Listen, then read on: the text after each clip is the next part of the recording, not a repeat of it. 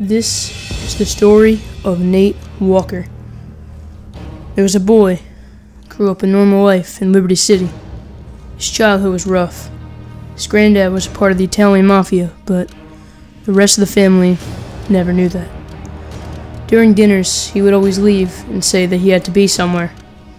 One day, his mother was in the store buying him a birthday gift. When his granddad and his gang went there, he shot the place up, not knowing she was there. His mom passes, and the cops show up at the house. Nate was just too young to understand why she died. Nate grows up from there to pursue law enforcement from the motivation of his mother's death. He ended up going to college and started taking law enforcement classes. He was forced to drop out of college because he got robbed. Nate was broke and couldn't afford anything. So, he needed a job that was easy to make a quick buck on. So he did what most would not do. He joined the life of crime.